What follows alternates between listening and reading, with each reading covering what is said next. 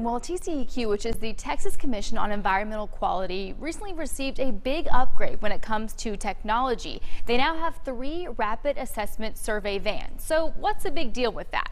Well, take last year's fire at ITC in Deer Park, for example. That was an instance where there was a lot of concern about the air quality.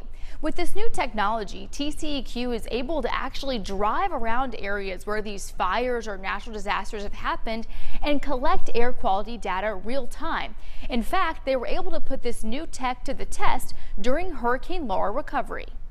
We actually did this during Hurricane Laura in Beaumont. We used the rapid assessment van in response to Hurricane Laura's recovery.